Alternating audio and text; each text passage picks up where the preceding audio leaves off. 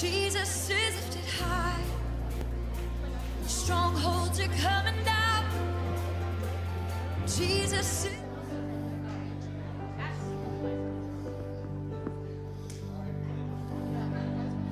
Good morning, everybody. I said good morning, everybody. Let's all stand this morning as we go to the Lord in worship. Anybody got victory in Jesus? I've been singing this song since I was a little boy. Still have the victory. How about you? Amen? Well, I've heard an old story. Our Savior came from glory. How he gave his life on Calvary to save a wretch like me. I heard about his groaning, of his precious blood atoning. And I repented of my sins and won the victory. Oh, victory in Jesus, my Savior forever.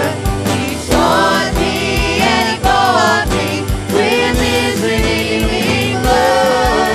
He loved me ere I knew him, and all my love is to him.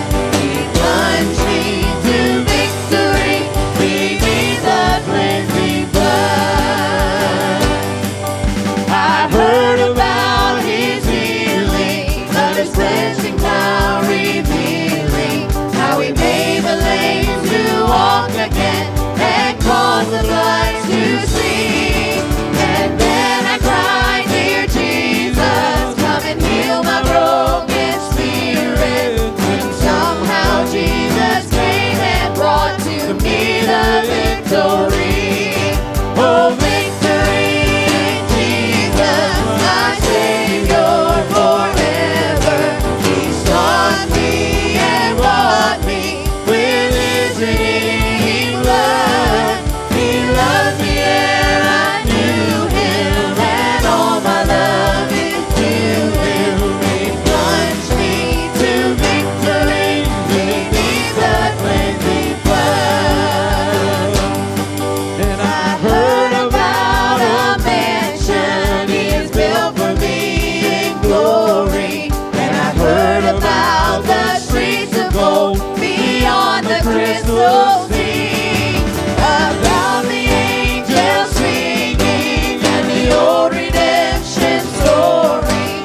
And some sweet day I'll sing up there the song of victory.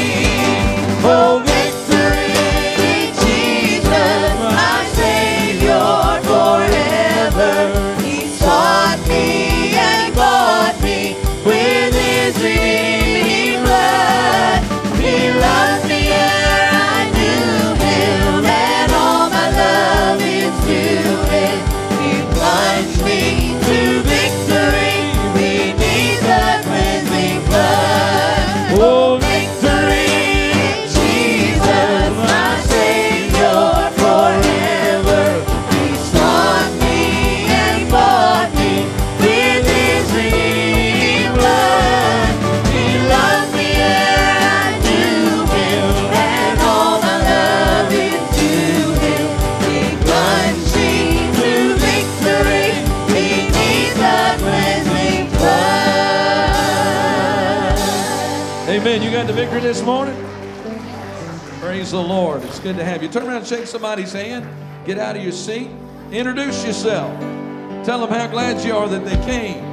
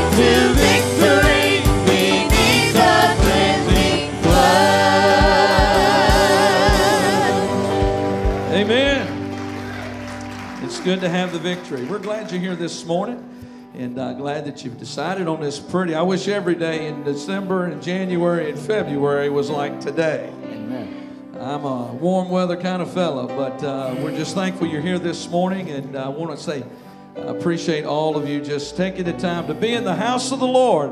I was glad when they said unto me, let us go into the house of the Lord.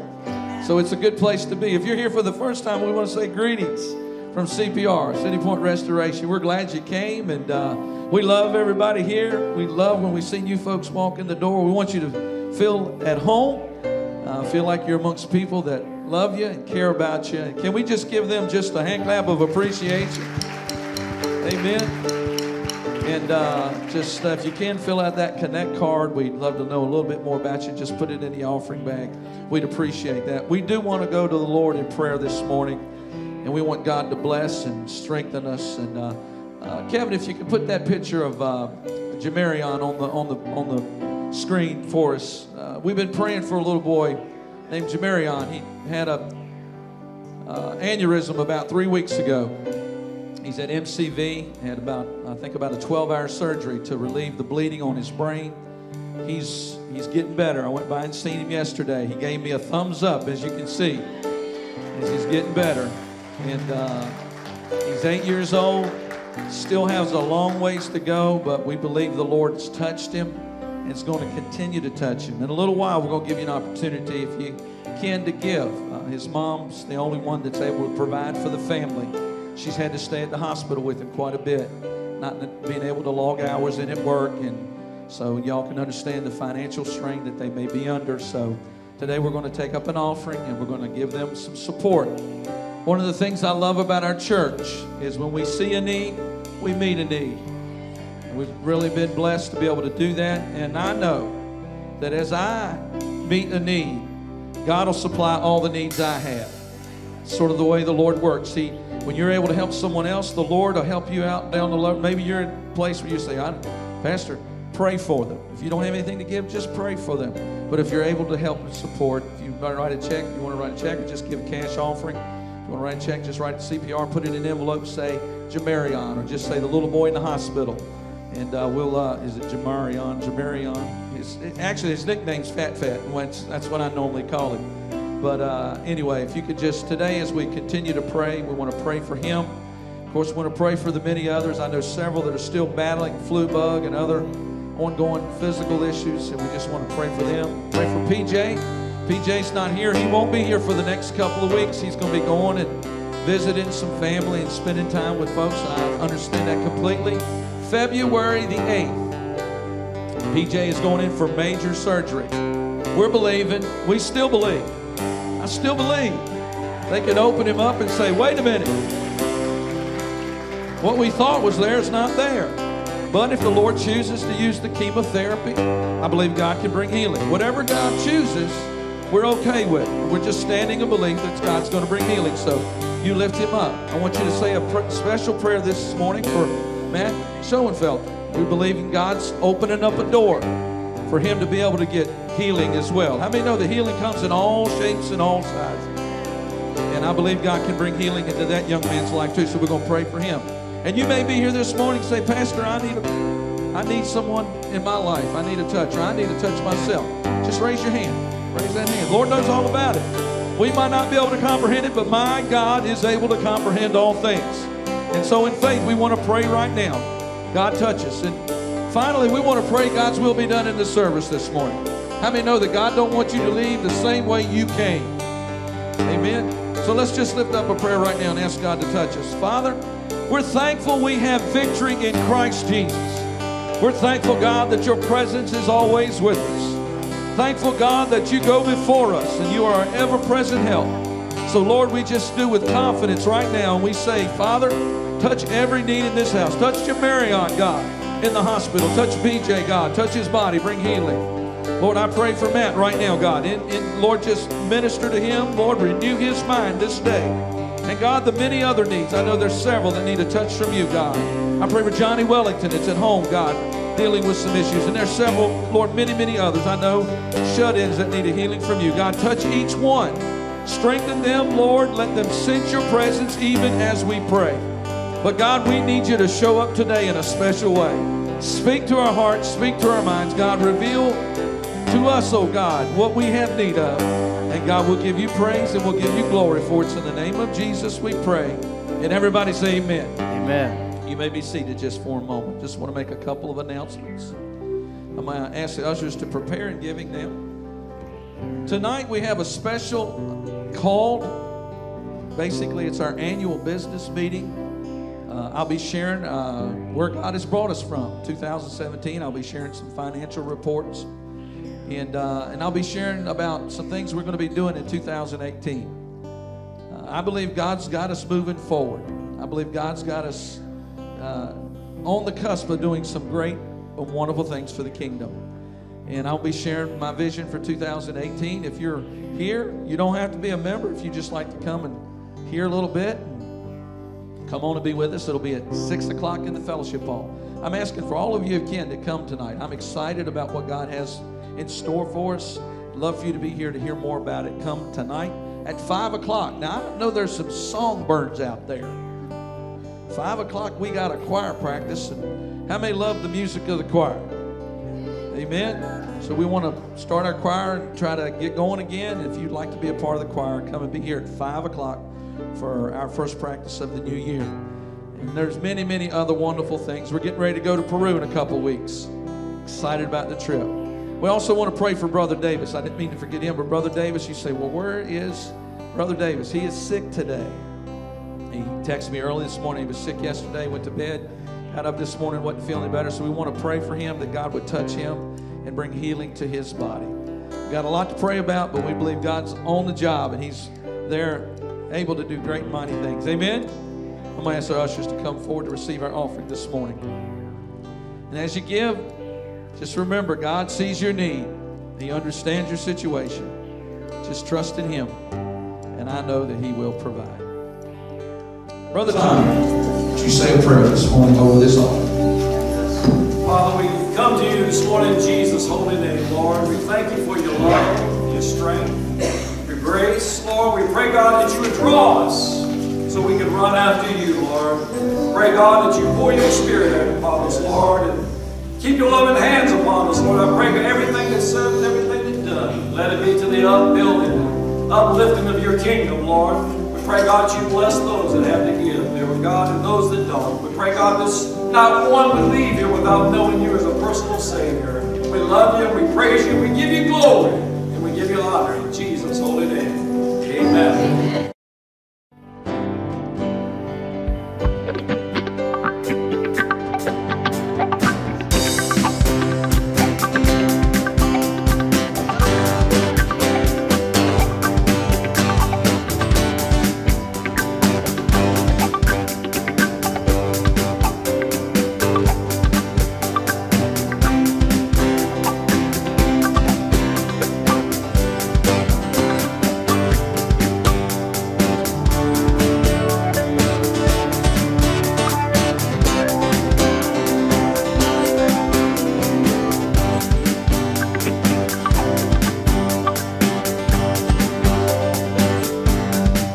Would you stand with me this morning? Aren't you glad that God's love endures forever? I know that I'm not always the most lovable person, but God loves me in spite of me. And he loves us all the same. If you're here this morning, so I don't know if anybody loves me. Just remember, God loves you. Give thanks to the Lord, our God. His love endures forever. For he's good, he's above all things. His love endures forever. Sing praise,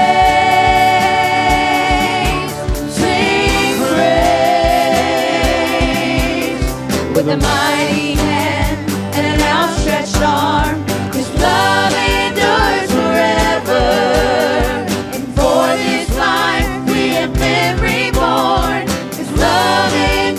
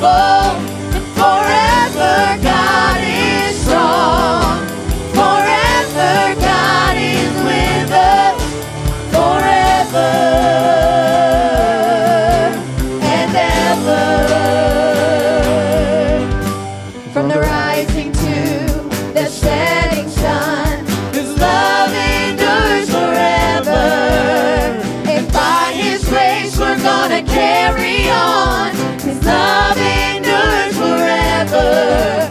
Sing praise, sing praise, sing praise, sing praise. Forever God is faithful. Forever God is strong. Forever God is with us. Forever. Forever God is faithful. Forever God is strong. Forever God is with us. Forever and ever. Forever and ever. Can you just give thanks today, the Lord, for His faithfulness? God, we're so thankful for your love that endures. Thankful, God, that you are purest of all things, Lord. You're holy, you're righteous. God, we need you in our lives, oh Lord. God, we need your presence, Lord, to help us through these troubled waters of life, oh Lord. For your strength, God. Help us to see you, Lord. Help us to know you. I saw the Lord seated on his throne. He was clothed in glory and exalted high.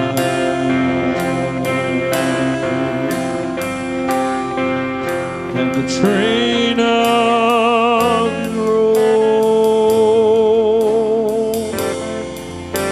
it filled the temple,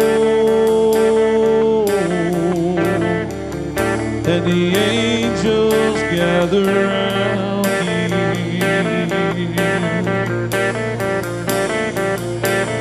and cried,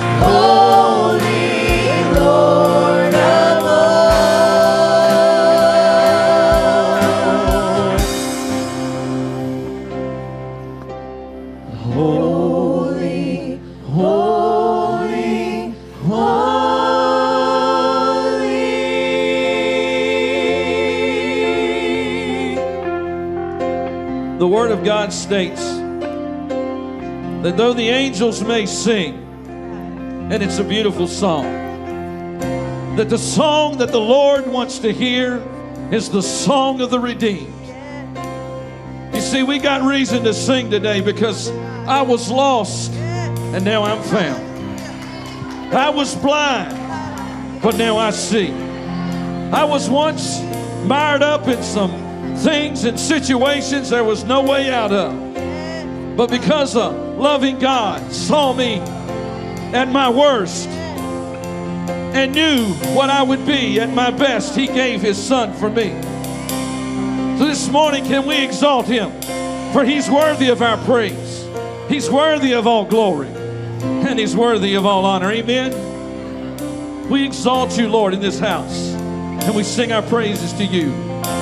Lord, Thou, O Lord,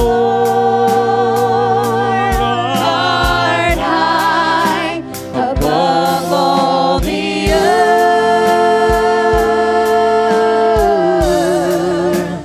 Thou art exalted far above all gods. For Thou, O Lord, art high above all the earth.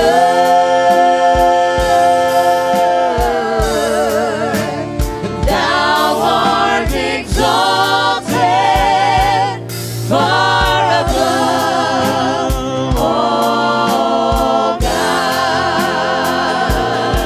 I exalt Thee, Lord. I exalt Thee.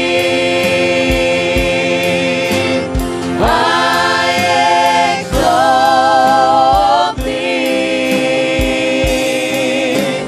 I exalt Thee.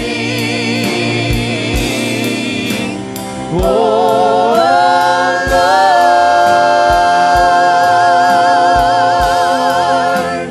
I exalt Thee. I exalt Thee. I exalt Thee.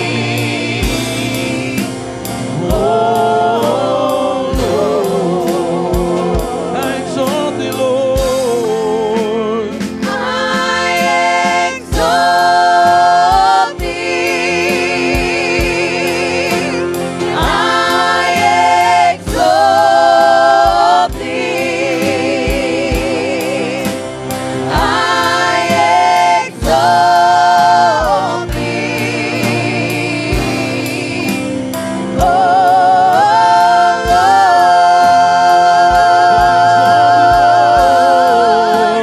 I exalt Thee. Exalt Thee. I exalt Thee.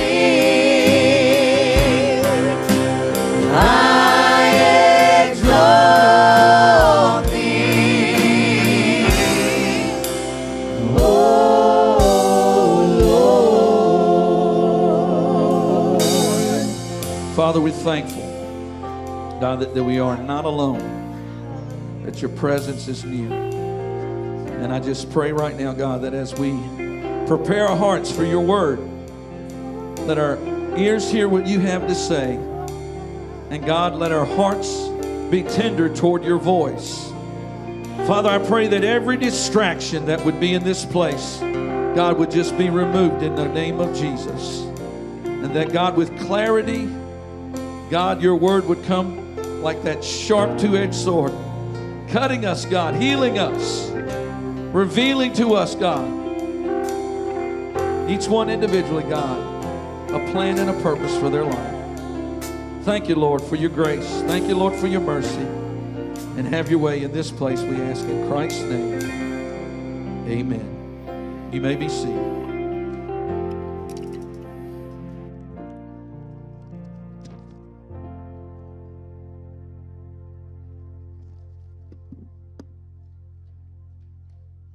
Lord. Somebody give the Lord praise this morning.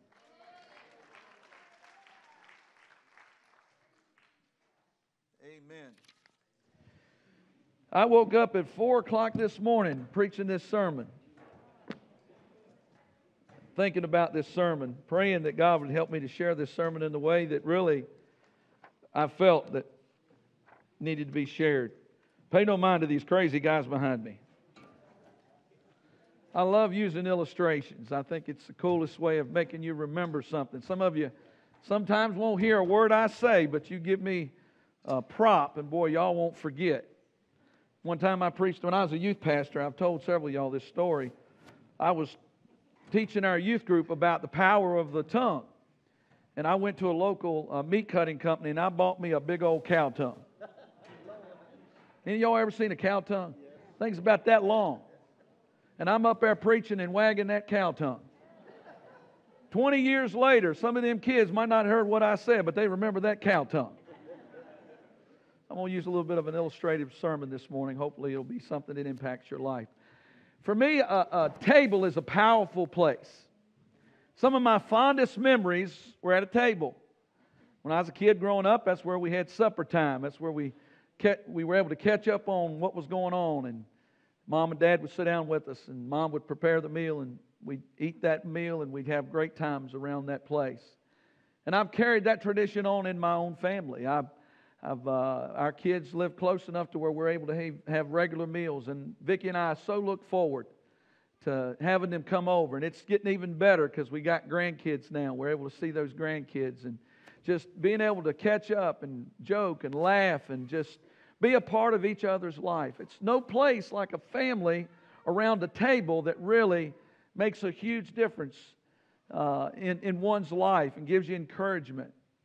And so today I want to talk about a place at the table. I think all of us need to understand we have a place at the table. I want to share an Old Testament story with you this morning.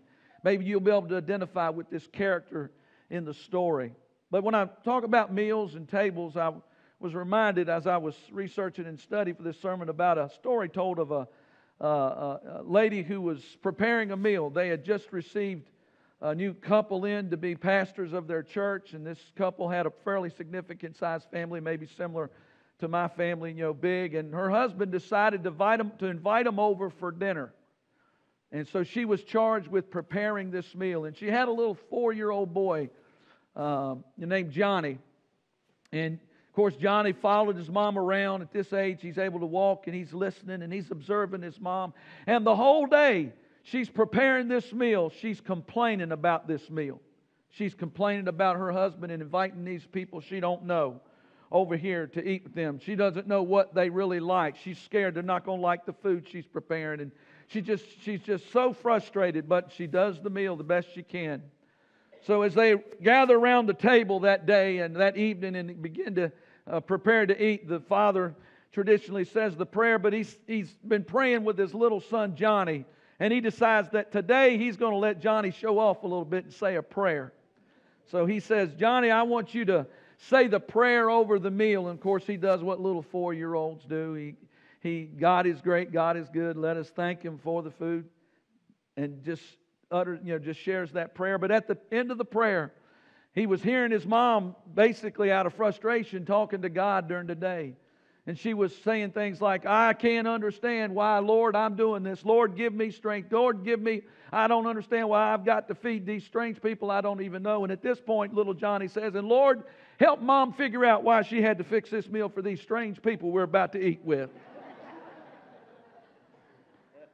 She wasn't really prepared for that. Embarrassed her a little bit. I don't know about you, but sometimes, when a kitchen table, it's one of those things where maybe strangers come in and some people feel welcome, some people don't. I know where I grew up, my dad said, we did breakfast every Saturday morning and we brought everybody. When I got into youth ministry, I brought teams of young people came in. Didn't matter where they came from, what color their skin was. When breakfast was served, the table was there for everyone to eat at. And I think that's what we get the picture of in Scripture. In fact, the Bible declares in Revelation that at the end of the age, there's going to be a great banquet table that's going to be there for all that have given their hearts to the Lord, that want to come and they can dine with the Master. We used to sing a song, "Come and dine, the Master calleth." Come and dine. You can sup with Jesus' table all the time. And so that's a beautiful place. But it hasn't always been that way. In fact, it's not always that way in the day and age in which we live. And I'm reminded of a story of a young man that through no fault of his own, he had no table to sit at. He was separated from his family when he was 5 years old. Not something he did, but because of some things his grandfather did.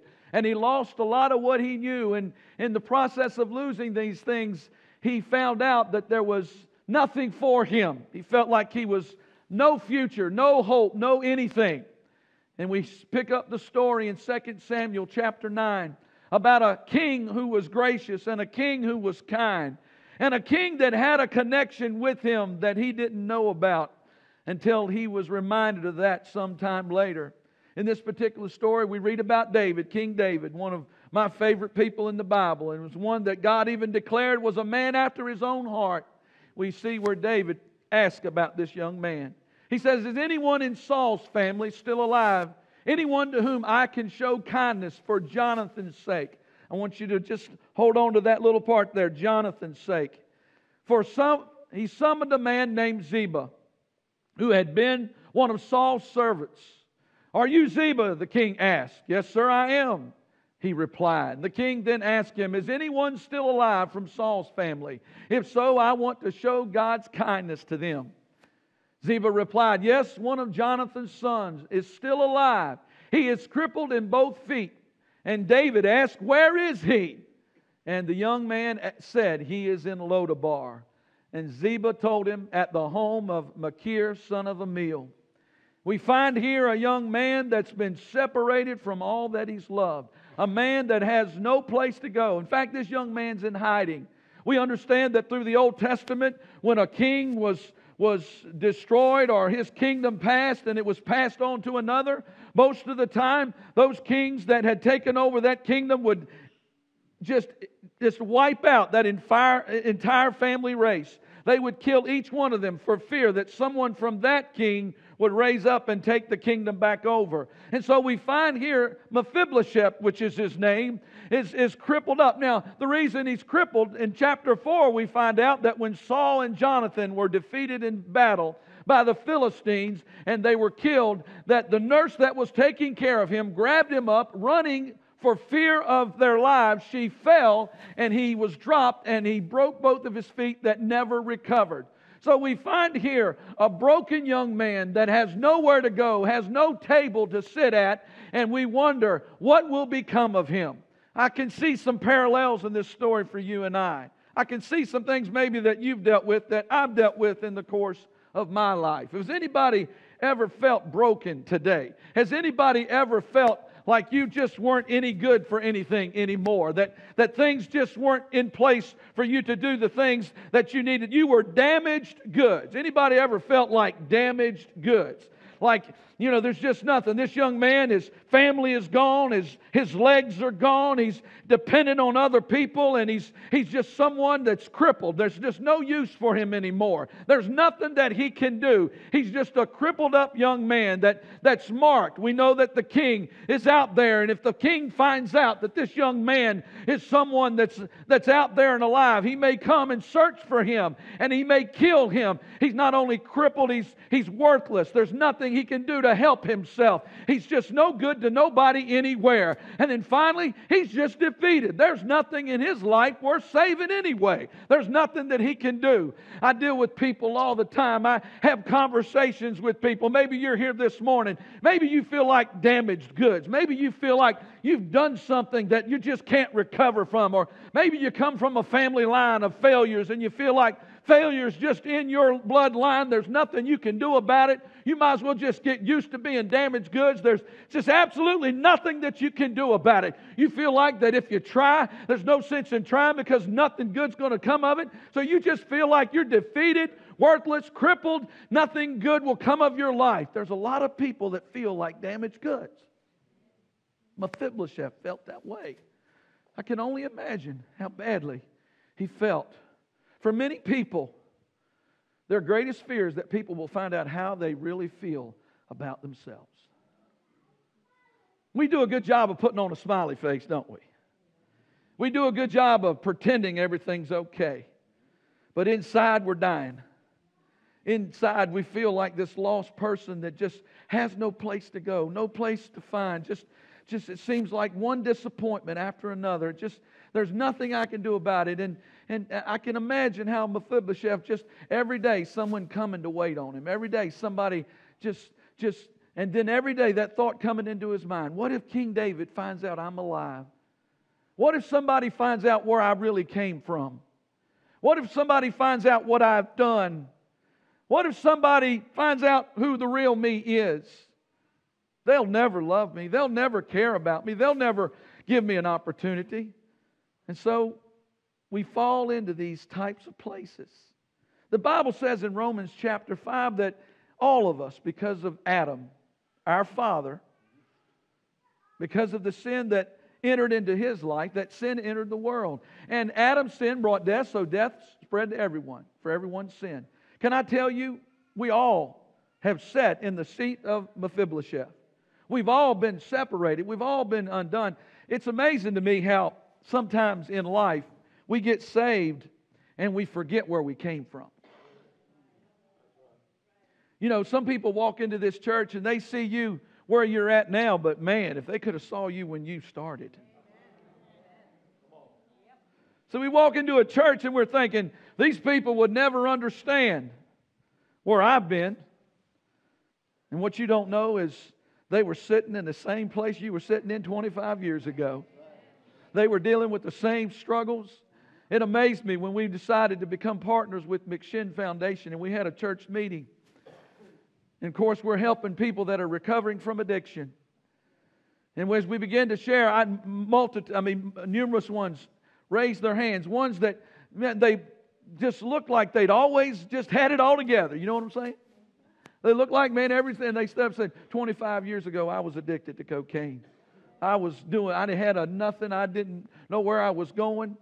So many times we find ourselves at this worthless state. We find ourselves at this place where we think nobody would understand. And the truth be, all of us have been there. All of us have suffered loss. All of us have felt like there's nothing we can do to get past this place. But I'm here to tell you that because of this sin that Adam, that he allowed to enter into his life through that first man, that all of us are under the burden of sin. All of us have been dropped and we're crippled and maybe we don't know how we're going to get to that next place. And we need to understand that everybody is damaged goods. All of us have some damage that's been done to us. So that's one thing we need to understand. But here's the deal. When you're damaged goods, where do you go? See, he went to hang out at a place called Lodabar. Now, the literal translation to Lodabar means no pasture. Means no place where nothing lives. Nothing is cultivated. It's just a place of death. And when people are damaged goods, they tend to end up at Lodabar. Lodabar, nobody cares about nobody. At Lodabar, you're just getting through the day. Whatever it takes to feel good for the day, that's what you do. If it takes a little alcohol to feel good, that's what you do. If it takes going to find somebody to forget your problems, that's what you do. There's no place of nurturing. There's no place where you can be rebuilt and revived. No, there's no purpose to Lodabar. There's no possibility to Lodabar. There is no plan in Lodabar. Lodabar is just where you go to die. Nothing positive can happen. I'm amazed in the day and age in which we live. I see so many walking dead people. People that are just getting through. They have no plan. They have no future. They just think if I can just get to tomorrow, that's good enough.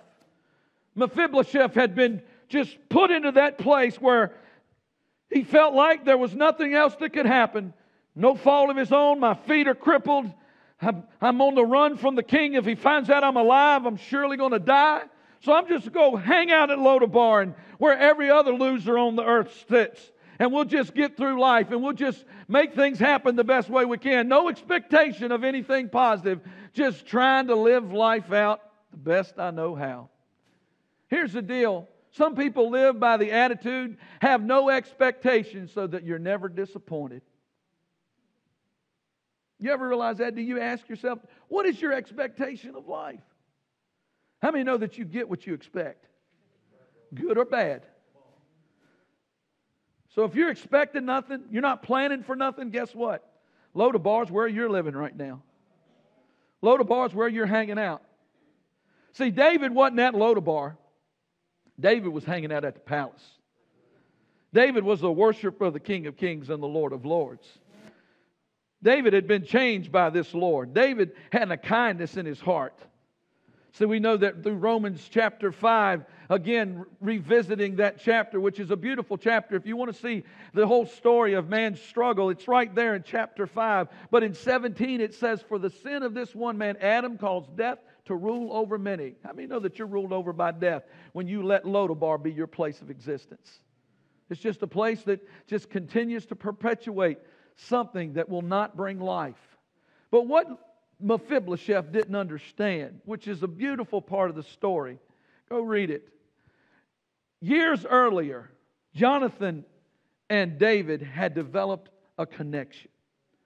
See, Jonathan was the son of Saul, who was the former king, who really tried to kill David numerous times, but Jonathan had developed such a kinship with David that they had made a covenant with one another, that they were going to look out for one another, and that they were going to take care of one another, and they would stand with the other. And even in death, Jonathan never, before that moment of his last breath, ever did anything to harm David. And David had such a love and an affection for Jonathan that he decided that he needed to continue on the legacy of Jonathan. Can I tell you, you have an enemy of your life. He is trying to destroy you, and he's trying to destroy your seed. He's doing everything he can to bring problems into your life. He's doing everything he can to make you stay in Lodabar. But I've got news for you today. That enemy doesn't have any control, because there was a covenant made long ago by my Father in heaven and my big brother Jesus,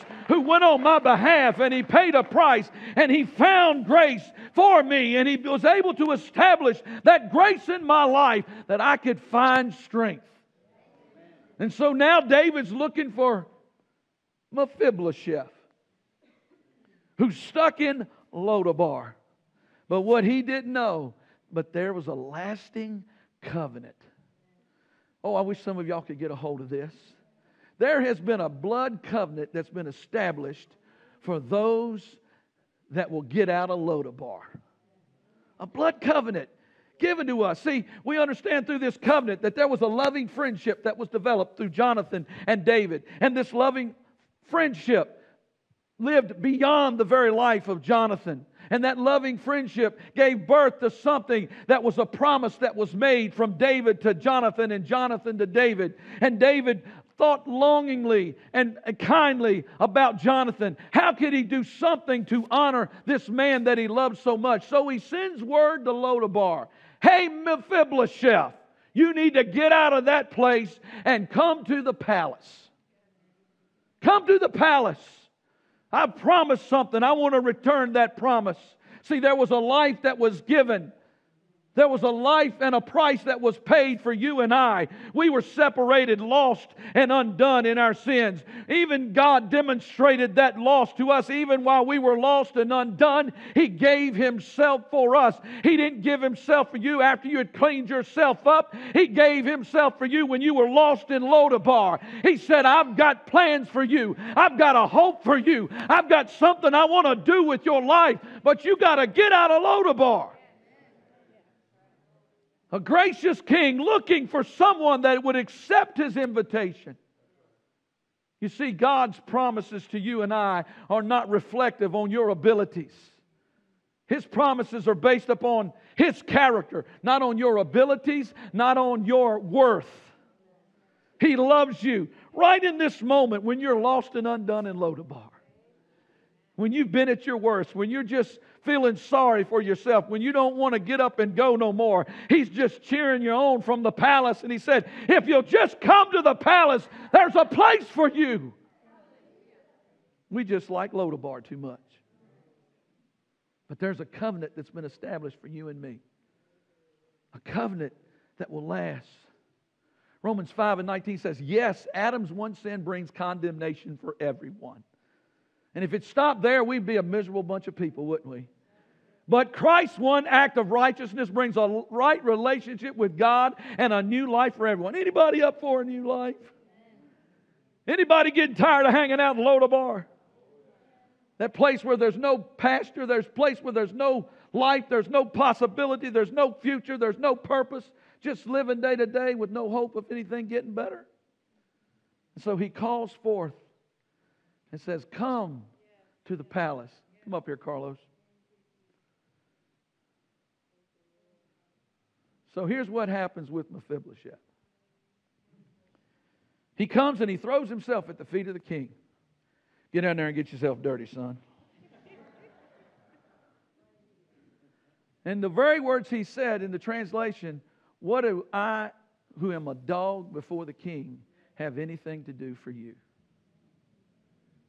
He just said, I'm nothing. I'm at your mercy. There's nothing of value I have to give to you. I'm worthless. I'm a dog. It's the very words. Now, I look at David as being a gracious king. And when David looked at Mephibosheth, he didn't see Mephibosheth. He saw Jonathan. And when God looks at you, He doesn't see you. He sees Jesus. He sees the price that was paid for your sin. He sees someone that He truly values above all things. And I just got to believe that David reached down. He said, come on up here, Mephibosheth. Come on, Mephibosheth. I got somewhere for you to go. Have a seat at my table. That's a place that I've left for you for years. I've been trying to find you, Mephibosheth. You can always sit at my table. Nobody's going to take your spot. Nobody's going to come and bring accusation and say, what's he doing sitting here? I have, as a king, have decreed before my kingdom. He has a spot at my table. And I got news for you today, every last one of you. He's decreed through the heavens and through all of glory. You've got a spot at the table of the King of Kings and the Lord of Lords. There's no devil in hell that can come and take that spot away from you. There's no sin that you've committed that can separate you from God if you'll take your place at the table. But you got to come out of Lodabar. No one can take your place away. Nobody. Devil's been lying to me all my life. Said, you broke so many promises. You failed so many times. There's no way you'll have a seat at the table. I said, oh, shut up, devil. You quit lying to me. My Bible says to me, nothing can separate me from the love of God. Can the devils of hell, can famine, can it? No. He's promised me that I have a seat at His table. But here's the deal. You got to accept the invitation. Hey, Danny, you want to come sit at my table? Come on, man. Sit at my table. Come on up here, man. Food will be served directly. We're just getting ready. Jacob, you want to sit at my table? I'm not dressed for this. You don't want to sit at my table? I don't think I'm dressed for that occasion. My own son won't sit at my table. Rebecca, you want to come sit at my table? Yes, I do. Come on up here, Rebecca. Sit at my table. Go on and have a seat up there. No. You want to sit at my table? Come on up here, brother. We're going to have a good old time at the table.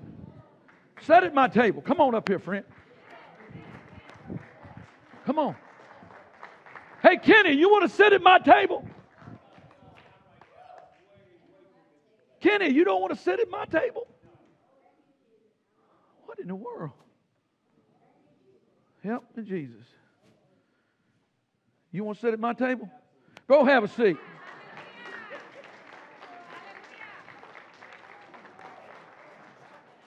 Man, I'm running out of room. I got one seat left. You know, an earthly table runs out of room. You know, we as people, we want to entertain people, help people, we run out of room. But God's got this stack of unseen extensions on His table. Landis built a table for me several years ago. It's a beautiful table.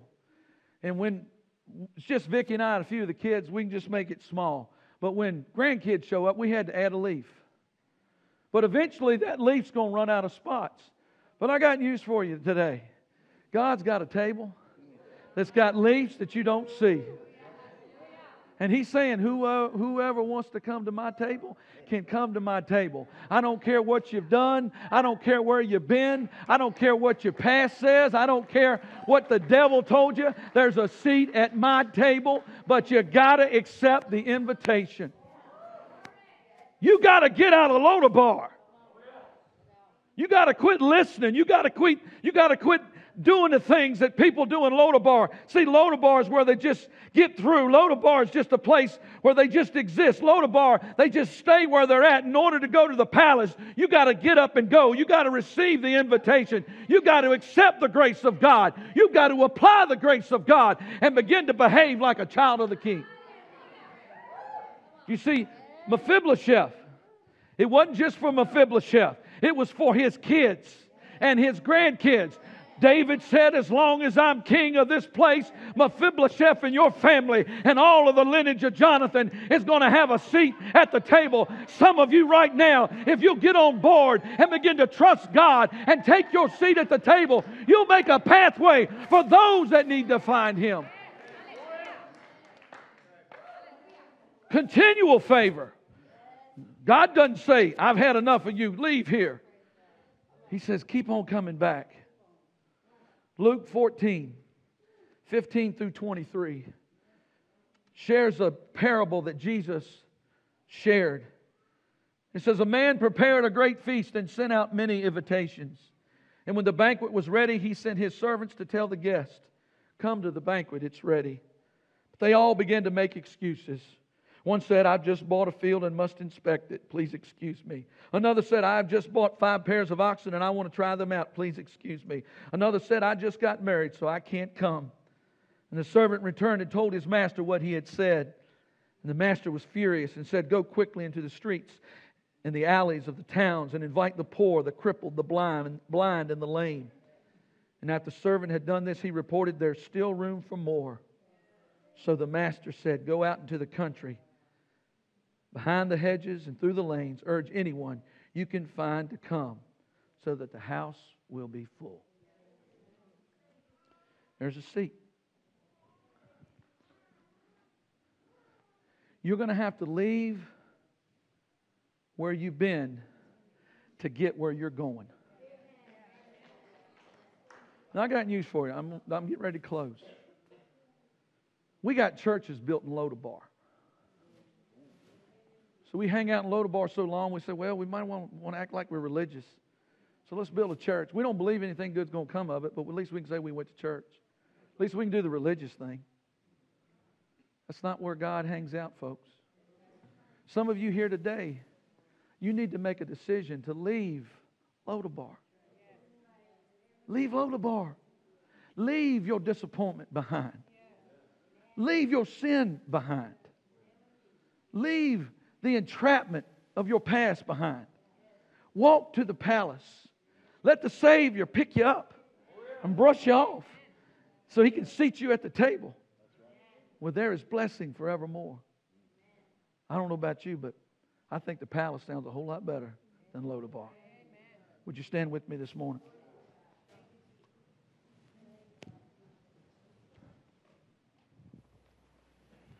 They're going to sing a song here.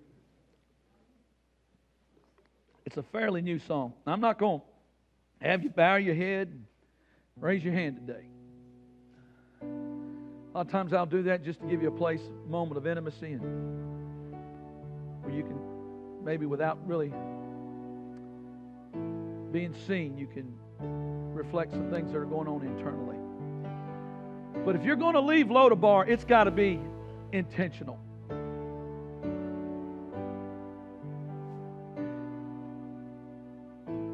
Etch this in your mind.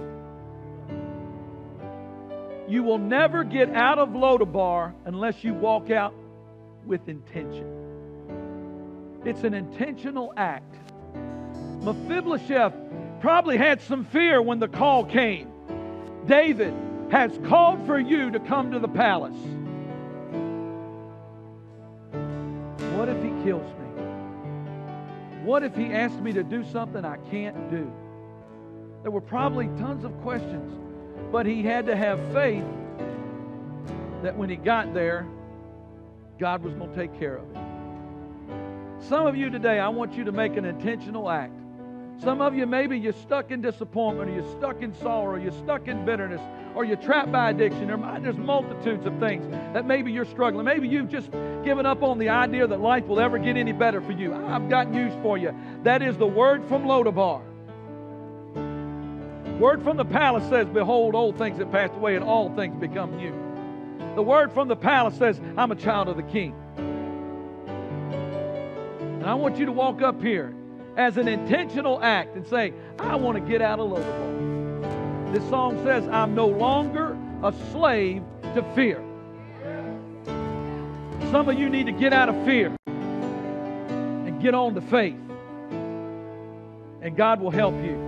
You want to get out of Lodabar today. And you may have been walking with the Lord and you say, I don't know how I ended up in Lodabar, but I'm in Lodabar. I want you to come up here and say, Lord, I will not dwell there any longer. I'm going to walk into my future and I'm going to walk into my hope. She sings this song. Declare it today through your footsteps. I am not a slave to fear. I'm a child of God. And because of that, I am blessed. And I have a seat at the table of the King. Come on. And you unravel me. Don't hold back. Come on. With a melody. And you surround me with a song. It's of deliverance from my enemies, till all my fears are gone. Hallelujah. And I'm no longer a slave to fear, 'cause I am a child of God. And I'm no longer a slave to fear, 'cause I am a child of God.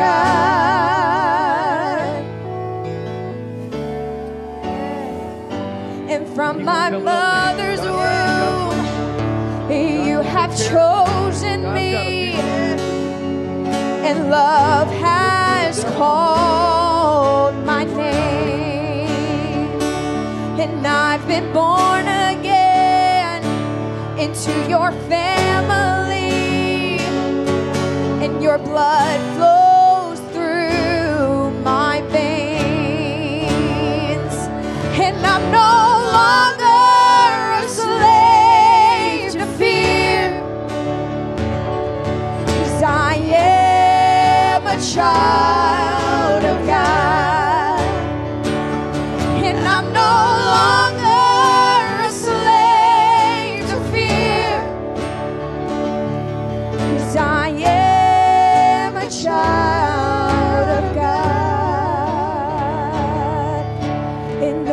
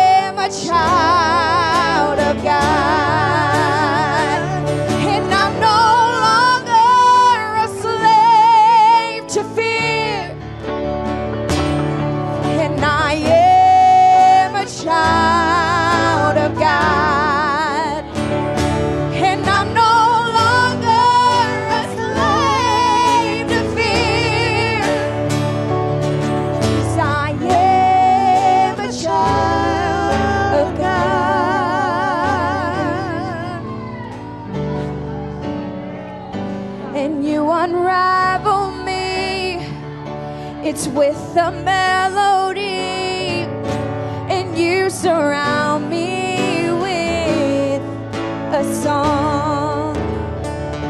It's of deliverance from my enemies until all my fears are gone. Sing it with me.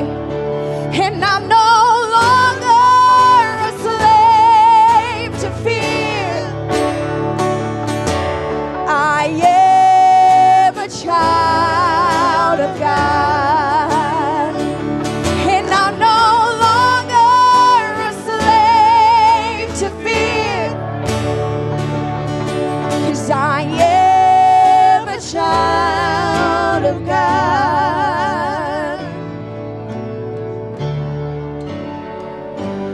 From my mother's womb, you have chosen me, and love has called my name. And I've been born again into your family, and His blood flows through my veins. And I'm no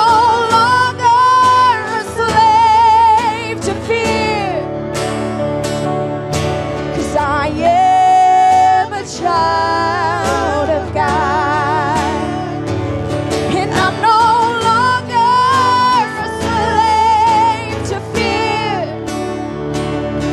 'cause I am a child of God.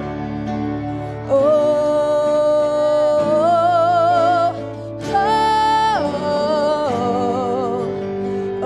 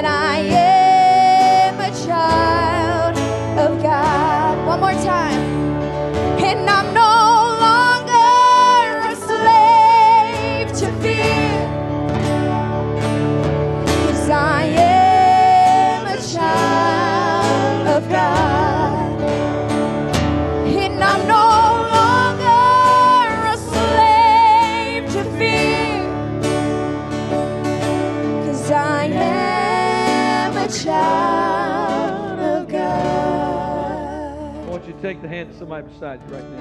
Get ready to close.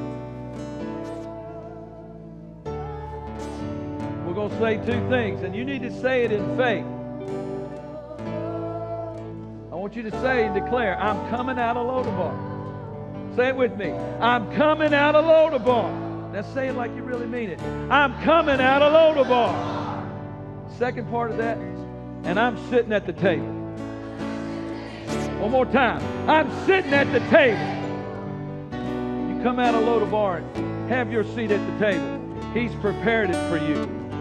Amen. Can we give God praise this morning?